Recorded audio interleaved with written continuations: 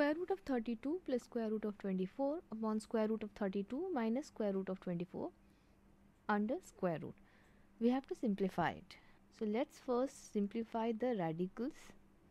Square root of 32 we can write it as 16 times 2 under square root plus square root of 24 as 6 times 4 under square root, then upon same square root of 32 as 16 times 2 under square root minus 6 times 4 under square root, then all under square root.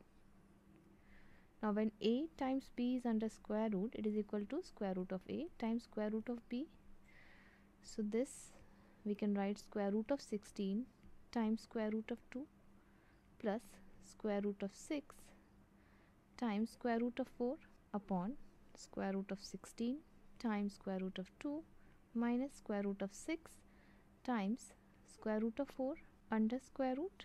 Square root of 16 is 4, so 4 times square root of 2 plus square root of 4 is 2, so 2 times square root of 6 upon 4 times square root of 2 minus 2 times square root of 6 under square root. Now we have to rationalize the denominator because in the denominator we have radicals. To rationalize the denominator, we multiply and divide by the conjugate of the denominator. So conjugate of x plus y is x minus y. Conjugate of 4 square times square root of 2 minus 2 times square root of 6 will be 4 times square root of 2 plus 2 times square root of 6. So we multiply and divide by the conjugate. Dividing by same number means multiplying it. Multiplying and dividing by the same number, for example, if you multiply and divide by a upon a, then a and a gets cancelled, it is equal to 1. So it's just like multiplying by 1, we are not changing anything.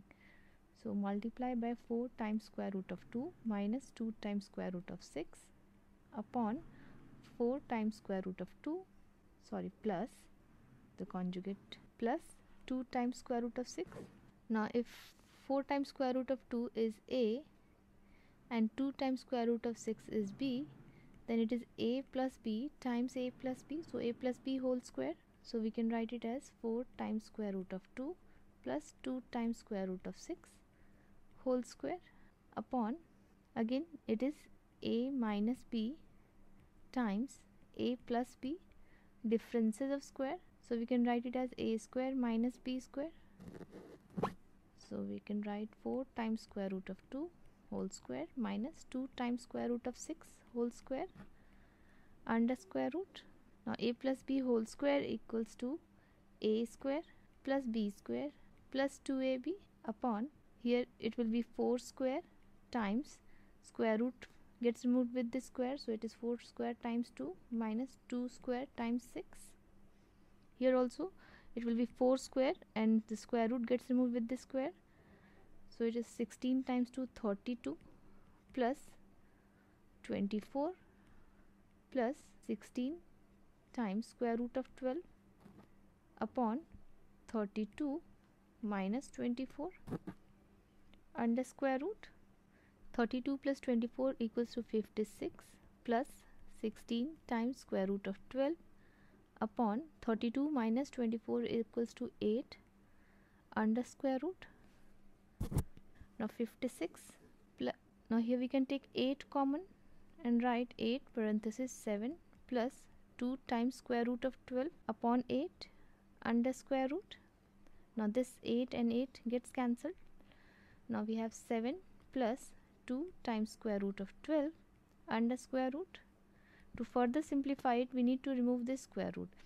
If we write this number in terms of a plus minus b whole square, then this whole square can remove the square root. Now 7 we can write it as 4 plus 3 then plus 2.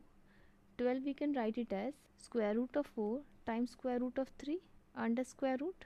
Now when a is under square root, it means a is raised to the power of 1 upon 2. When we square it, the exponent is also multiplied by 2, then it gets cancelled.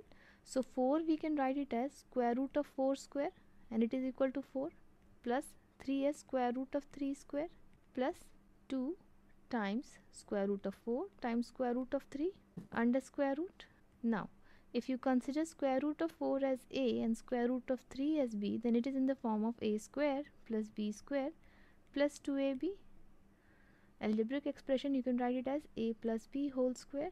So we can write it as square root of 4 plus square root of 3 whole square under square root. Now remove the square root with the square.